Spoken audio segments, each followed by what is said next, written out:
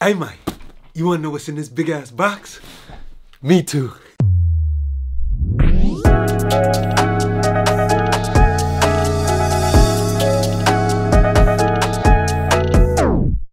What's up YouTube? Welcome back to the channel. I'm Wavy Wayne from Wavy.wav.com. Wavy.wav.com is the best place to get your mixing recording templates and to request a mixing service from your boy Wavy. Alright, thanks for tuning into this video. I am so excited. It's new gear day, as we call it around here, because Sweetwater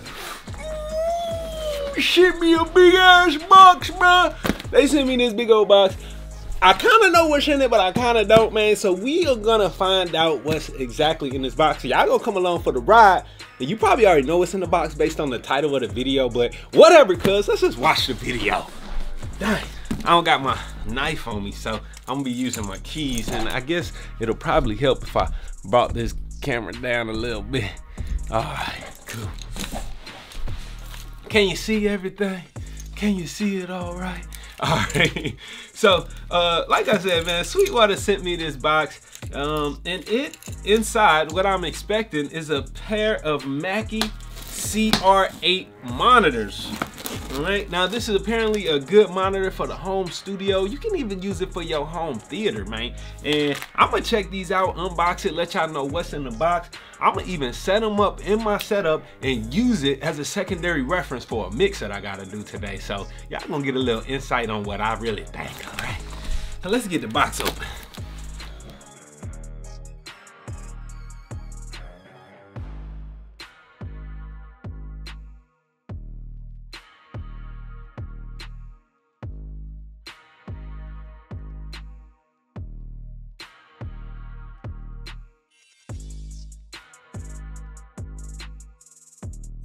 That was hard work. I'm gonna use this box as a table so I can sit this up. And get it up off of the flop.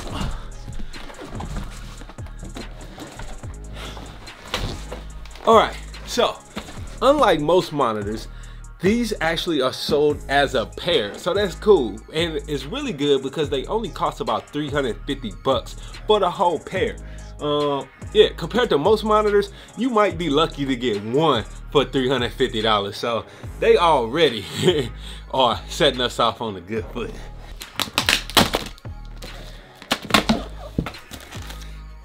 But I'm tripping, because before I jump into the box, I usually like to see what the box say, because it'll tell you a lot of information on the box. So let's just go ahead and look here what they say. Okay, CR8 Bluetooth monitors, okay? We know a thing or two about studio gear. Why they sound so good. Keep your options open, plug in all the things. All right, cool. So they have premium drivers, precision waveguide delivering the sweet detail, on or off and volume, on, off, and volume. Okay, you're in charge. Adjust the volume and turn the knob on them. Okay, cool. So that's cool. If you don't have a monitor controller or whatever, you would be able to turn the volume up and down directly on these, on the monitors. Have a headphone output. So that's cool, man. Depending on how you have these set up, you may be using the only jack. Let's say you're using a laptop speaker without an interface and you're using the headphone output to set up these monitors. Well, they actually have a headphone output, so you ain't got to keep unplugging and replugging and unplugging and replugging and unplugging and replugging and unplugging. You get it, okay? Snazzy logo, also a button.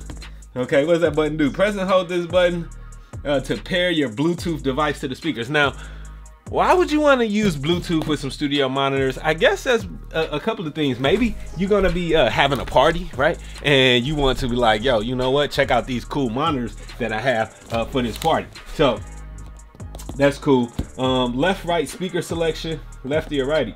Choose where your main speaker is located and prevent confusion when you pan something. Can also be flipped to mess with someone. Wow.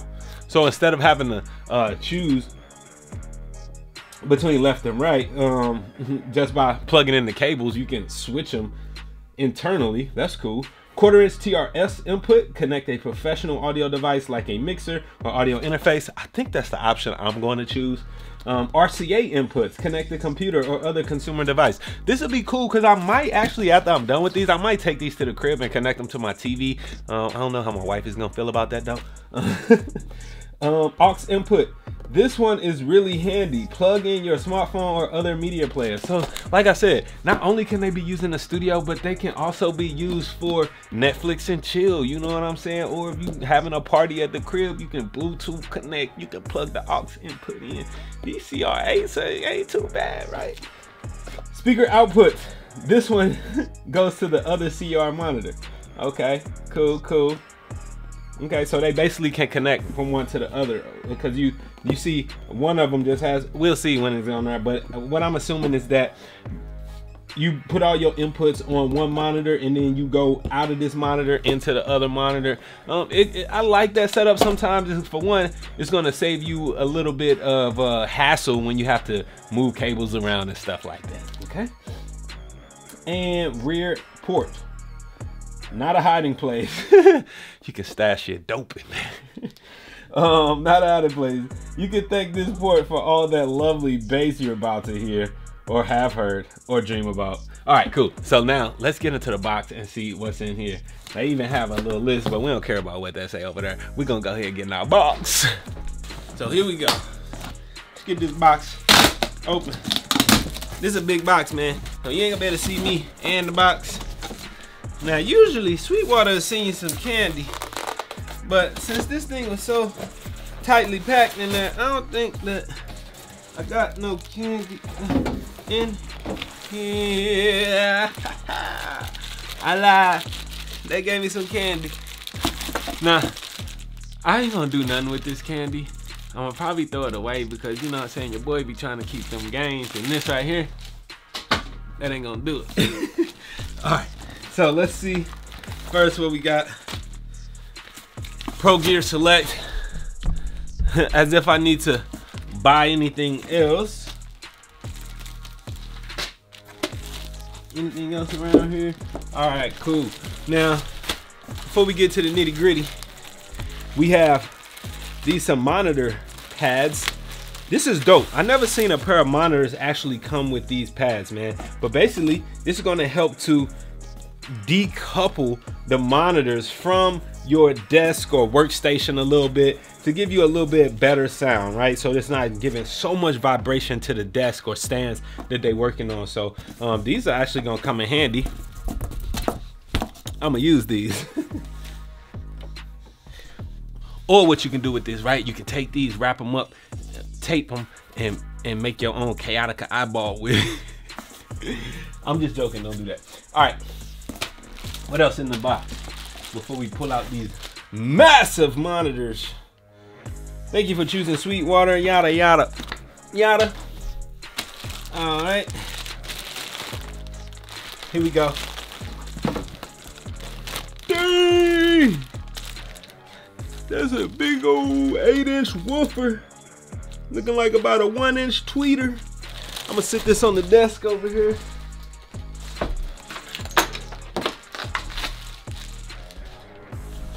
Oh, Sweetwater. We got, these are RCA cables, okay? And there's also some speaker cables in here as well. We'll take a look at what that might be used for later. Okay, and here's another, okay, it's cool. So it's this, they are set. So depending on how you want to set it, if you want to like angle them or not, these are the more of the speaker pads. Sit that over there. Ooh, check this out. Sweetwater hooks your boy up. Look at this. Sweetwater shirt. Man, I'm probably be flexing in this. Thank you. Shout out to Brian and Natalie over at Sweetwater. They always be hooking me up. They're my peoples. Sweetwater sticker. One day I'm gonna put one of these somewhere, you know what I'm saying? But not right now. We got a power cable. Now the power cable is actually attached to the monitor here, so that's cool. But this is my second monitor. Anything else in the box? Got some instructions and stuff. Keep this card record and produce like a pro. Oh, Pro Tools first. Okay, cool.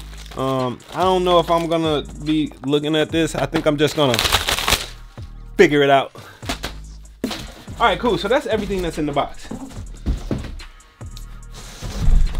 Let me get these monitors unwrapped, and then I am going to talk about them with y'all.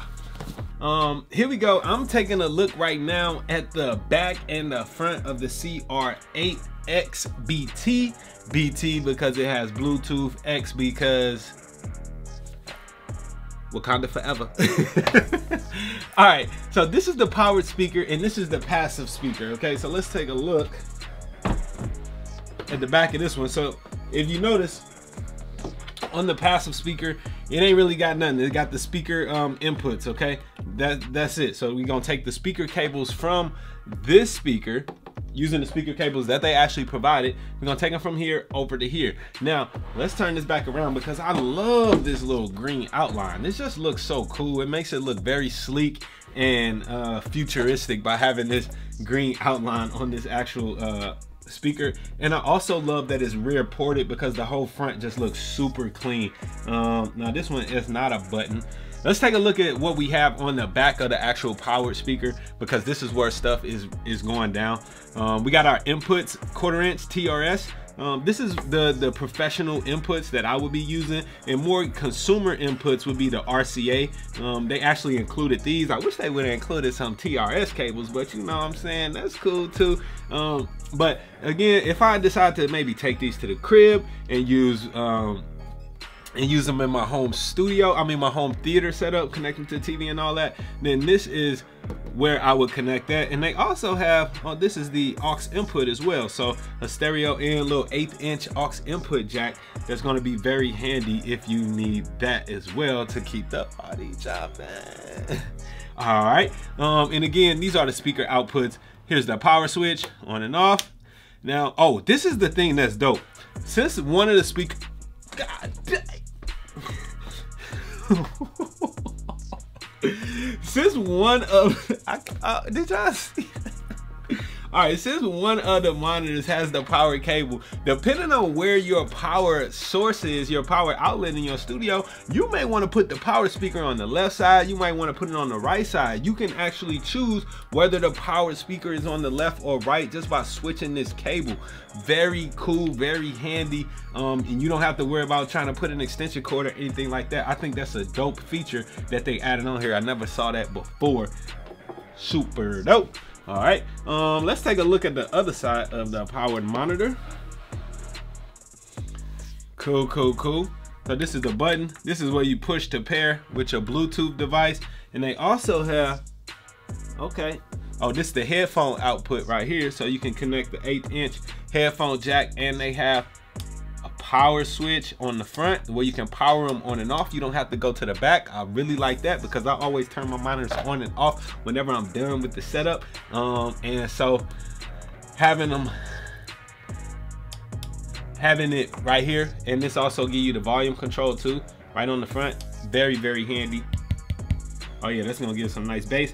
This is where you're gonna push this to pair. Hopefully it lights up too. That's gonna be tight if this is lit. When I think that it will be. CR8 studio quality sound, home studio, content creation, grooving. You know what grooving is. Grooving. All right, so I'm gonna quit being silly and I'm gonna actually go ahead and get these set up because I do have a mix that I need to work on. So I'm gonna get these set up, and then when I'm finished with the mix, and I'll tell y'all what my thoughts are about these monitors, and I'm gonna be using them as my secondary reference. So I'll be back. Alright family, so I just wrapped up my first mix using the Mackie CR8 as my secondary reference, man. There's definitely some things that I like about the monitors and a few components that I wish would be added, some things I'll probably change. So let me just go over this list with y'all. Overall, they're great. If your aim is to get a good mix, these will definitely help you out in the studio, whether you're doing production, mixing, or like I said earlier, using them to jam out or in your home theater. These will be a great option for you, especially for the price point that we're talking about. All right, now here's some notes that I have on some pros and cons that I found while actually working on the mix. Y'all want the good news first or the bad news? Bad news? All right, let's start off with the bad news. Let's get this out the way, man. We've had enough bad news this year. So it's not that many bad cons that I was able to find. I actually only have 2 on my list right now. One is that the lows seem to be a little overhyped to me. Now, of course, I don't usually mix with 8-inch woofers, right? 8-inch monitors. I have subwoofers and that rock with my Atom A7Xs, or I will use the 5-inch monitors while I'm mixing. So it tended to be a little bit more low end than I wanted to actually hear coming from those monitors, especially the way I have them placed right here on my desk. That's one of the cons. Now my second con actually falls right in line with that, in that there's no room controls, right? A lot of monitors on the back will have room controls that allow you to change the amount of low end that you have in by, you know what I'm saying, maybe have a shelving EQ on the back or allow you to boost the highs a little bit, but these have no room controls. So you basically just get what you get out the box and hope that the sound is good enough for you.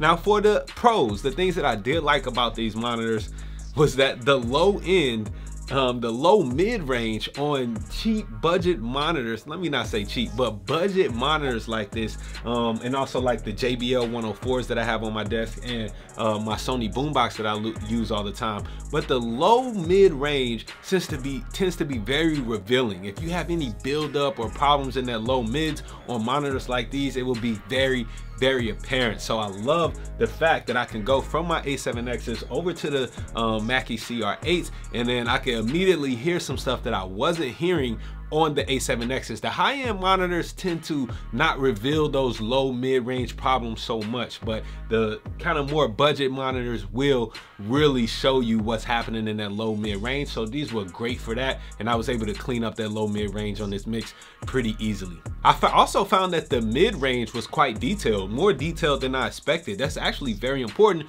when you're working on a mix and working to get your vocals nice and crisp and clear. The mid-range was pretty detailed, man, especially for the price point and what I was expecting when I plugged these in. I was pleasantly surprised with the mid-range detail. And of course, the last pro that I have is the price.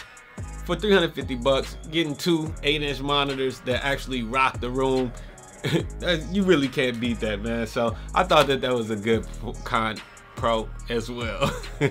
Thanks for watching this video, y'all. I'm Wavy Wayne from WavyWayne.com. I really hope that you found this useful. If you did and you like this style of video, go ahead and hit that subscribe button, man, because you know I'm doing stuff like this all the times and dropping a whole bunch of gems to make you a better producer, a better engineer, a better artist, all around better person. You feel me? Check out WavyWayne.com if you want to get your hands on some of my custom recording and mixing templates. Also, if you want to request a professional mix from your boy. All right. Thanks for watching. Be dope.